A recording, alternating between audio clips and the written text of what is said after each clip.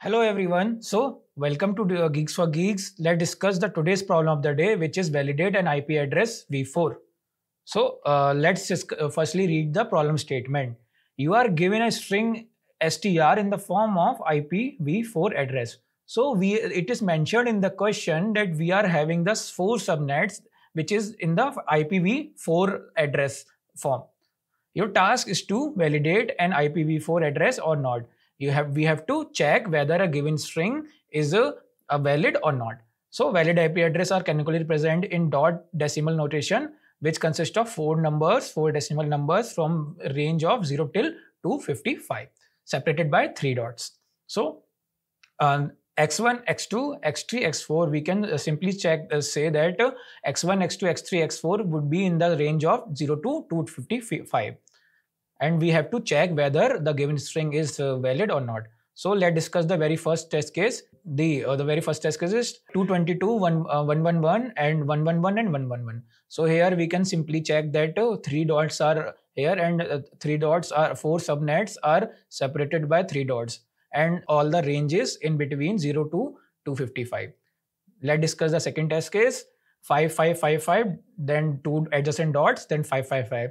Here the test case is invalid because of the last subnet, because of the 2 subnets are missing here, the two dots are here, and the very first subnet are exceeding the 255 limit, and the last subnet also exceeding the 259 limit. So we have to solve this question in the order of n complexity. Let's discuss this question in very simple way. So the question is validate an IP address v4. So we are given string str form and we have to check whether it is valid or not. So the condition of valid is x1, x2, x3 and x4 would be in the range of 255s from 0. And there are 4 subnets separated by 3 dots. So subnet 1 dot subnet 2 dot subnet 3 dot subnet 4. What it is happening here, every subnets should be in the range of 0 to 255. So how we can approach this question? So the question is we are just iterating over the string str and check every character. And when we are encountering a dot, we have to just store the previous into a considered as first subnet, every subnets s1, s2, s3 and s4. So what we are doing, I am storing all the values between dots or before the dots. Before the dots, I am storing all the values into a temporary string. I am using a temporary string and store all the values inside it. And what we are have to check, just check its range, whether its integer of temporary string should be in the range of 255. Just check this part.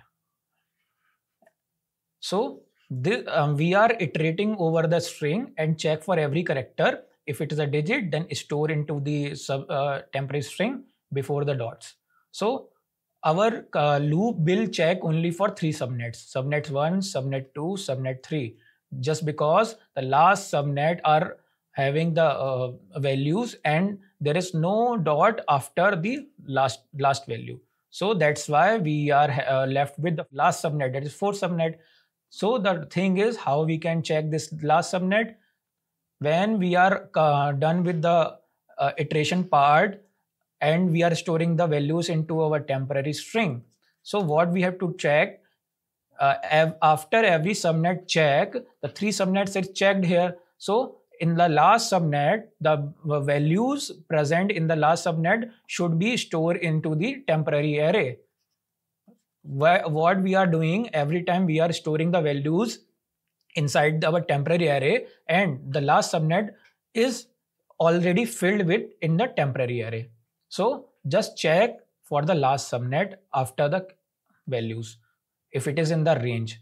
So what we are doing, just checking the first subnet before the dot and check its integer part whether it is in the range to 0 to 255. Then again the second dot is coming. What we have to do, just storing the values between it and checking its value, checking its range. Similarly for the third. And now every time we are using a temporary string and storing the values, every time we are checking the string and checking its range, and just reinitialize its value, just empty the temporary string and store next part, then store the next part, then store the next part. But here what happening now, temporary string would be stored with values of fourth subnet. So now what we are doing here, just checking for the last subnet if it is in the range or not. So let's move to the code part of it. String str. So we have to check what we are storing into the temporary string, every value. So just declaring and temp with the temporary string, and I am storing the characters before the dots into a temporary string. So just check its range, whether it is in the range or not. And one more thing, just straight over the loop into the string, and what we discuss, if our current character is not dot, if it is not dot, what we have to do, just store into the temporary string. Else do what? Now we are encounter with dot. So when we are encounter with dot, we have to store the previous elements and check its range. So store, and now what is it is happening, temporary string is filled with the previous values. Now the dot is come, so we have to check whether our integer part of our temporary string is in the range. Firstly, we have to check whether our temporary string is filled with some values or not. Why so? So let's discuss the second test case. The 5, 5, 5, 5, then 2 dots, then again 5, 5, 5. Here the test case is false due to the first subnet. Let's discuss one more test case where we can we have to check the why we are having to check our temporary string is filled with some values. Let's say 255, then 2 dots, then 255. What is happening here? 2 subnets is missing. There's a one edge case, and all 2 subnets are in the range. So 2 subnets is missing with the 2 dots here. So what is happening here, when we are encountering the very first dot, what we are checking, the previous value, whether it is in the range. Then what we are to do, we are emptying the temporary string, so that we have to store the second subnet. But here second subnet is missing, so what we have to check, now the second dot will encounter, and then what is happening, the previous subnet is missing, so that our temporary string would be empty. Temporary string is empty. So we have to check this part to check for adjacent dots. If temporary string are having some size, that means all the subnets are present in our given string. So if our temporary string having some size, and what, and our integer part of that value of that temporary string would be in the range. So k should be greater than 0 and k less than equals to 255. What we are doing, just reinitialize our temporary string, just empty the temporary string, else we discuss the 2 dots. If these 3 values are not checked, if these if is not true, that means our string are not true. It is having some values, either it is exceeding the range, or exceeding the 2 or missing the 2 subnets or 1 subnet. So in after it else case, we are just returning the 0. We don't have to we just have to tell that it is not a valid string. So after it, when we are encountering with every character, now what is happening here, every value we are calculating the first subnet before the dot, we are calculating the second subnet before the dot, and we are calculating the third subnet before dot. How we can check for the fourth subnet? It is in that case, how we can check, we are storing the values into our temporary string. That's it in the question, that's it in our approach. and after it we are checking for the third subnet.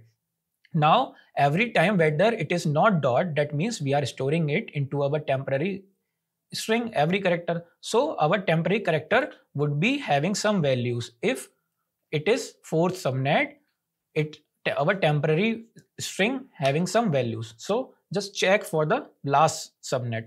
So if the integer part, so just stoi, I am using stoi to change the temporary string into its integer part. So integer of a case should be storing the value of what? Value of our temporary string. Now what we are checking, if the last subnet are having some values. So temporary dot size would be having some value. This is not answer. This is temporary. The last subnet is having some values, some string, and its value is in the range 255. That means what? Our last subnet is also true. So return 1, else return 0. That's it in the question. Now we have to do the time to running it. We can check that it is giving the true. Now we can use some custom test case. Let's say we are including the 111. We can easily check the range of the string would not exceed the 15. So how we can do it? And it is already mentioned in the question that IPv4 is the string is in the form of IPv4. That means 3 dots is there. So this test case would not be true. This will not be valid. So that's why it will give you false. Just submit it code. There's no edge case regarding left. So you can easily check that all the test cases pass. Thank you everyone.